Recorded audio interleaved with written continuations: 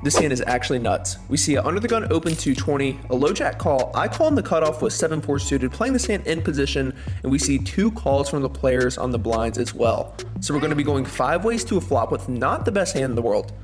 Well, on the flop we still have 7 high, but this is the best looking 7 high I've ever seen. It comes out jack 5-8 with 2 clubs, so we have a flush draw and a gut shot straight draw. He checks to the big blind where he bets $40, and now the low jack decides to raise to 100. Definitely a small raise, but we're definitely not folding. I just decide to make the call, and the only other caller is the big blind, so we're off to see a turn. We get there immediately with the 6 of hearts. We're sitting here with the second nuts. Now it checks over to the low jack, and he goes all in for around $700. Obviously I call, and the big blind folds.